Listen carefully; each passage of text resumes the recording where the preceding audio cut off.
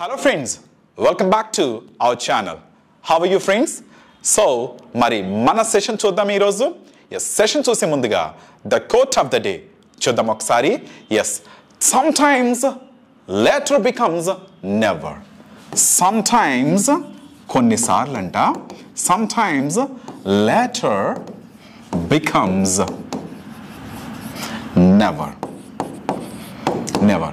అందుకనే ఏం చేయాలి? Do it now. Yes. Sometimes later becomes never. అందువల్లనే do it now. ఇప్పుడే చేయండి అనుకుంటూ ఉంటాం. ఏమనంటే రేపు చేద్దాం ఆ వర్క్, లేకపోతే ఒక 1 month చేద్దాము, ఒక 1 month తర్వాత చేద్దాము ఎలాగే అనుకుంటాం. నో, రేపు వస్తుందో రాదో మనకు తెలియదు కదా. అందువల్లనే మనం నిన్నటి వారమేనంట. Friends, sometimes later becomes never. Do it now. Okay, ఇప్పుడు మరి మన సెషన్లోకి వెళ్దామా? ఈరోజు మన సెషన్ ఏంటి అనుకుంటున్నారా? వర్బ్స్ అండి కదా. వర్బ్స్ లేకుండా మనం ఇంగ్లీష్ మాట్లాడలేం కదా. సో ఈ వర్బ్స్ అంటే ఈ వర్బ్స్ పదాలతో పాటు తెలుగు అర్థంతో పాటు మనము కొన్ని ఎగ్జాంపుల్స్ కూడా చూద్దాం. గ్రంబుల్ విన్నారా? Crumble, గ్రంబుల్డ్, grumbling. ఓకే, అంటే దాని అర్థం ఏంటంటే గొనుకుట. అంటే ఇష్టం లేకుండా అయిష్టంతో సనుగుతా చూడండి, దీన్ని ఏమంటామంటే గొనుగుట, గొనుగు. ఓకే, లేక సనుగుట. ఓకేనా? So the servant crumble for her salary గురించి ఆ సర్వెంట్ బాగా గొనుగుతుంది. ఓకే, సనుగుతుంది. నెక్స్ట్ అలా కాకుండా షీ గ్రంబుల్స్ ఆల్వేస్, ఆమె ఎప్పుడు కూడా సనుగుతుంది, గొనుగుతుంది అన్న సందర్భంలో ఏం ఉపయోగించవచ్చు? గ్రంబుల్. నెక్స్ట్ చూద్దామా? లాగ్ అనేది ఎప్పుడు ఉపయోగిస్తాం? లాగ్ అంటే వెనుకబడుట. ఓకే, అంటే వెనుకబడుట క్లాసుల్లో కానీ లేకపోతే పిల్లలు విషయంలో ఎక్కువగా ఉపయోగిస్తాం. చూడండి, log వెనకబడుట. Yes, I lagged behind in studies due to ill health. Okay, నేను స్టడీస్లో వెనుకబడ్డాను, ఎందుకంటే నా యొక్క అనారోగ్య కారణాన్ని బట్టి నేను నా స్టడీస్లో వెనుకబడి ఉన్నాను అని చెప్పొచ్చు. ఓకేనా? లాగింగ్. Okay, yes. నెక్స్ట్ వచ్చిన తర్వాత we still lag far behind, okay, in using technology.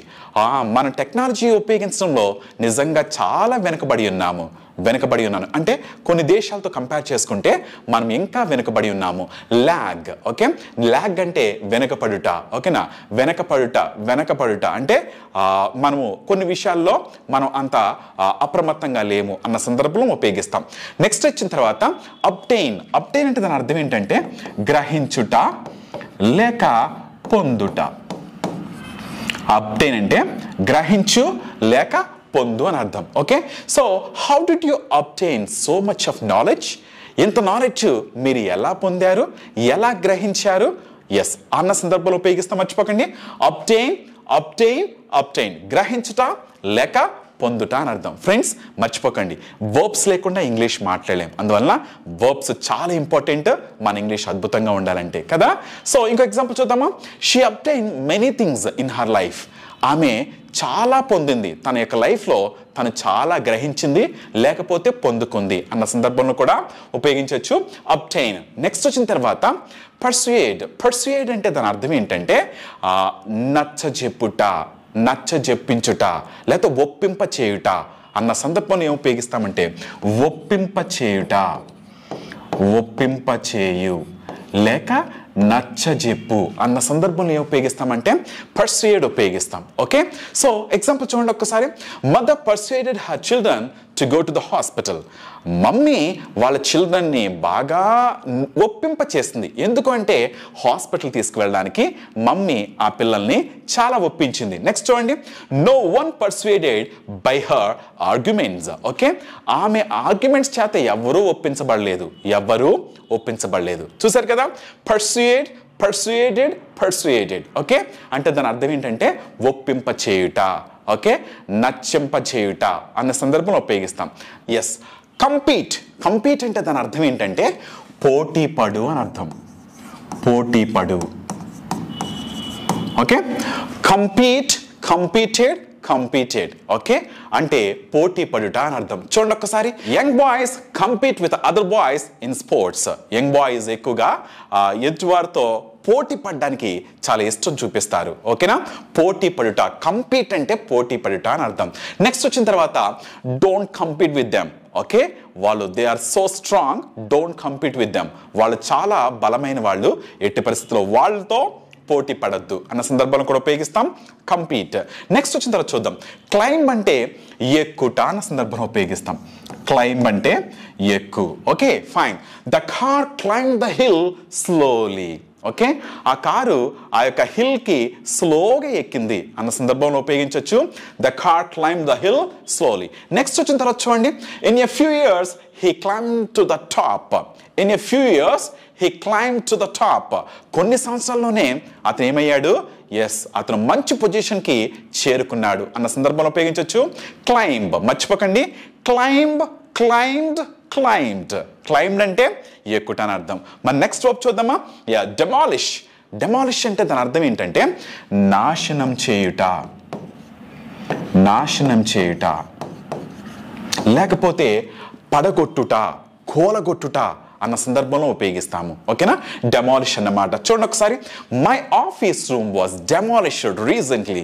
నేను ఈ మధ్యనే నా ఆఫీస్ రూమ్ని డెమాలిష్ చేయించాను. అంటే దాని అర్థం ఏంటంటే కూలగొట్టాను, ఇంకొక కొత్తగా నేను కట్టించుకున్నాను. So demolish. డెమాలిష్ అంటే ఏంటి? కూలగొట్టుట అని అర్థం. నెక్స్ట్ వచ్చిన తర్వాత municipality is demolishing all unauthorised houses. Municipality ఏం చేస్తుందంటే ఎస్, వాళ్ళ అంగీకారం లేకుండా కట్టిన హౌసెస్, అనాథరైజ్డ్గా ఉన్న హౌసెస్ అన్నిటిని కూడా కూలగొడుతుంది. ఓకేనా, ఎస్ అన్న సందర్భంలో ఉపయోగిస్తాం డెమాలిష్. Okay friends, yes. బౌ. బౌ అంటే ఏంటి తెలుసా? వంగుట లేక లొంగుట. వంగు లేక లొంగు అంటే దాని అర్థం ఏంటంటే, సో ఎవరి ముందన never bow your head in front of anyone. ఎవరి ముందు నువ్వు తలదించకు అంటారు కదా, నువ్వు ఎవరి ముందు నువ్వు అలా వంగకు, లొంగకు అన్న సందర్భంలో ఉపయోగిస్తాం never bow your head in front of anyone. ఎవరి ముందు కూడా చేయొద్దు. ఇక్కడ కూడా అలాగే ఉపయోగిస్తుంది, never bow your head. Next, he bow to show his respect. అతను తన రెస్పెక్ట్ చూపించడానికి తను తన తలని వంచాడు, లేకపోతే వంగాడు అన్న సందర్భంలో ఉపయోగిస్తాం. ఎయిడ్. ఎయిడ్ అంటే దాని అర్థం ఏంటంటే సహాయం చేయు, సహకరించు, సహాయం చేయు. ఓకే, సహకరించు అన్న సందర్భంలో ఉపయోగిస్తాం ఎయిడ్. ఓకే, సో ఒకసారి ఎగ్జాంపుల్ చూడండి. A few sick industries were aided by the government. Okay, కొన్ని చాలా బలహీనంగా ఉన్న ఇండస్ట్రీస్ గవర్నమెంట్ చేత సహకరించబడుతున్నాయి, ఎందుకంటే గవర్నమెంట్ వాటికి సహకరిస్తుంది అన్న సందర్భంలో ఉపయోగిస్తాం. ఓకేనా, సో ఎయిడ్, సహాయం చేయుట. నెక్స్ట్ ఇంకో ఎగ్జాంపుల్ చూడండి. My absence in home aided the thief enter my home. My absence in my home. నేను ఇంట్లో లేకపోవడం బట్టి ఆ దొంగకి సహకరించింది, లోపలికి ప్రవేశించడానికి సహకరించింది అన్న సందర్భంలో ఉపయోగిస్తాం. Okay, aid. నెక్స్ట్ వచ్చిన తర్వాత కన్సిస్ట్. కన్సిస్ట్ అనేది ఎప్పుడు ఉపయోగిస్తామంటే కలిగియుండు. కన్సిస్ట్ ఎప్పుడు ఉపయోగిస్తామంటే కలిగియుండు. ఓకే, వర్బ్ ఫార్మ్స్ మీకు తెలుసు కదా. ఎస్, కన్సిస్ట్, కన్సిస్టెడ్, కన్సిస్టెడ్ అంటే కలిగి ఉండుట అని అర్థం. Consisted mainly of teenage girls. Okay, ఆ క్రౌడ్ అంతా కూడా ఎవరున్నారు? మొత్తం ఎక్కువగా టీనేజ్ గర్ల్స్ మాత్రం ఉన్నారు. ఓకేనా, సో అలాంటప్పుడు మనం ఉపయోగించవచ్చు కన్సిస్ట్ అన్నమాట. Next, coal consist mostly of carbon. Okay, coal ఎక్కువగా కార్బన్ ని కలిగి ఉంటుంది కదా. ఫ్రెండ్స్ చూసారు కదా, కన్సిస్ట్ అంటే కలిగి ఉండుట అని అర్థం. ఫ్రెండ్స్ చూసారు కదా వర్బ్స్ ఎలా ఉన్నాయో. ఎస్, ఈ వర్బ్స్ తెలియడమే కాదు, మీనింగ్ తో పాటు మనకి ఎగ్జాంపుల్స్ కూడా తెలిస్తే ఇంకా చాలా ఈజీగా ఉంటుంది మన లాంగ్వేజ్. ఓకేనా, మరి మన లైఫ్కి ఉపయోగపడే ఒక కాంటెక్స్ట్ చూద్దామా. Yes, life is hard but not impossible. అవును, జీవితం అనేది నిజంగా కష్టంగానే ఉంటుందండి. ఎన్నో ఒడిదుడుకులు, ఎన్నో కష్టాలు, ఎన్నో ఇబ్బందులు. ఓకే, ఇవన్నీ కూడా కొద్దిగా కష్టంగానే ఉంటుంది, కానీ ఇంపాసిబుల్ మాత్రం కాదు కదా. Yes, don't give up in times of difficulty. Don't give up, ఎట్టి పరిస్థితుల్లో వదిలిపెట్టొద్దు. ఓకే, ఎట్టి పరిస్థితుల్లో లొంగిపోవద్దు, ఎట్టి పరిస్థితుల్లో నేను ఇంకా ఇంతే అని మనము చాలించకూడదు కదా. ఎస్, ఆ కష్ట పరిస్థితిలో కూడా మనం ఏంటి అనేది నిరూపించాలంటే మనకి ఎన్నో వస్తాయి. ఎలాంటివి? In life there are hurdles, ఎన్నో ఇబ్బందులు వస్తూ ఉంటాయి. అండ్ హ్యాండిక్యాప్స్ అంటే లోపాలు, ఎన్నో లోపాలు ఉంటాయి. And heart breaks and hardships to face. Okay, ఎన్నో కష్టాలు, ఎన్నో హార్డ్షిప్స్ ఫేస్ చేయాలి మనము. అయినా సరే ఏం చేయాలి? Because this is the greatest journey. ఇదేంటంట? Yes, you can ever be on అంటే దాని అర్థం ఏంటంటే ఎప్పుడు మనం అప్రమత్తంగానే ఉండాలి. ఇది గ్రేటెస్ట్ జర్నీ అండి, మామూలు జర్నీ కాదు ఇది కదా. ఇది గ్రేటెస్ట్ జర్నీ కాబట్టి ఎప్పటికీ మనం ఆన్లోనే ఉండాలి గంట. ఓకే, ఎప్పటికీ మనం అప్రమత్తంగానే ఉండాలి. యు నో వన్ థింగ్, మీకు ఇంకో విషయం తెలుసా ఏంటంటే the pain you feel today is the strength you feel tomorrow కదా. ఈరోజు మనం ఏ పెయిన్ అయితే పడుతున్నామో మనం ఏదైనా సాధించడానికి, అది ఫ్యూచర్లో మనం ఏదైనా సాధించిన తర్వాత అది మనకు ఒక స్ట్రెంగ్త్లా అవుతుందంట కదా. సో మై డియర్ ఫ్రెండ్స్, ఇప్పుడు పెయిన్ పెడదాం. పెయిన్ పడితే ఫ్యూచర్లో మనకు అది స్ట్రెంగ్త్ అవుతుంది. And lastly, if there is a greatest Storm in your life, నిజంగా లైఫ్లో, మన లైఫ్లో ఏదైనా స్టార్మ్, తుఫాన్ లాంటిది ఉంటే, అసలు ఎవ్వరు ఛేదించలేని తుఫాన్ ఉంటే మర్చిపోకండి, నో ప్రాబ్లం. ఎందుకంటే దానికి సంబంధించి you can expect the brighter rainbow. ఇంకా ఎస్, బ్రైటర్ రెయిన్బో. ఎటువంటి రెయిన్బో మనం ఎక్స్పెక్ట్ చేయొచ్చు అంట? అటువంటి స్టార్మ్ ఉంటే మన లైఫ్లో, అటువంటి తుఫాన్ ఉంటే మన లైఫ్లో, చాలా కష్టం ఉంటే మనం ఎటువంటి రెయిన్బోని ఎక్స్పెక్ట్ చేయొచ్చు? రెయిన్బో అంటే తెలుసు కదా, ఇంద్రధనస్సు. ఎంతో వెలుగునిచ్చి ఇంద్రధనస్సు, ఎన్నో రంగులుండి ఇంద్రధనస్సు కదా. ఆ ఇంద్రధనస్సు అంటే అంత బ్రైట్గా వస్తుంది అనమాట.